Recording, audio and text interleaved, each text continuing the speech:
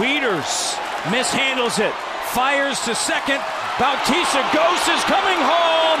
Diving in head first. He is safe at the plate.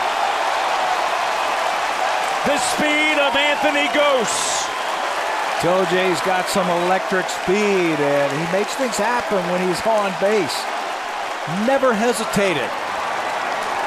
Ball popped out of the glove of Wieters. Gose, you just got to figure he's going to make third base, but when then Wieters tried to throw down to second to get Bautista, he never stopped running. Watch this play. Again, uncharacteristic of Baltimore defense. Gose, there's the throw. It's almost like a double steal now.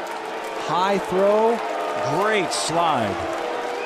And a high tag, according to home plate umpire Tony Randazzo, as Gose comes in head first. Heads up base running that time by Gose. Pass ball.